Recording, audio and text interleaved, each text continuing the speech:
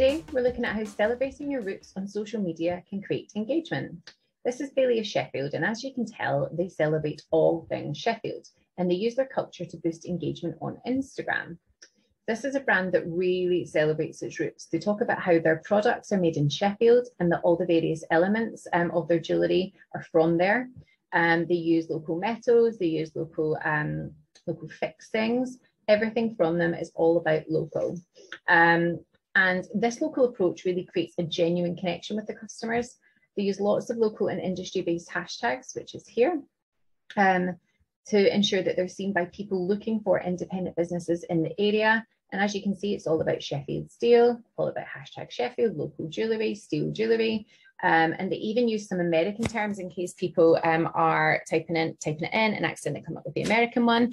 And interestingly, PVD is used in high performance engines such as F1 cars, which means it's usually hidden. It hardens the metal, plus we have fun imagining the inside of these engines look like a psychedelic rainbow. So they take loads of really interesting knowledge and they pop it in the chat, and then that's the kind of thing that they use in their hashtags.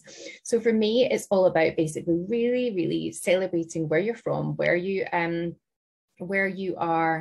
where you're from, what makes you tick, the reason behind your product, and then people will be much more interested in it. And as it says, everything you see at Bailey is done in Sheffield except the colouring, and then what they do is go in to explain why they do the colouring elsewhere. So if the colouring is the only reason, give the reason why. But I mean, everything from the show-stopping image right through to the hashtags, right through to the just really celebrating Sheffield, which is what they do everywhere else.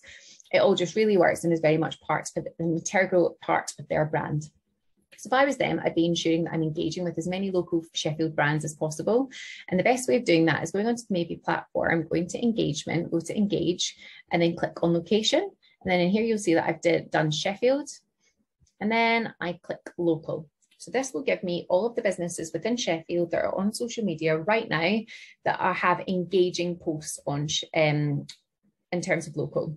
So this is like the Sheffield Star. It'll come on to Gatsby Sheffield. So this is a bottomless supper.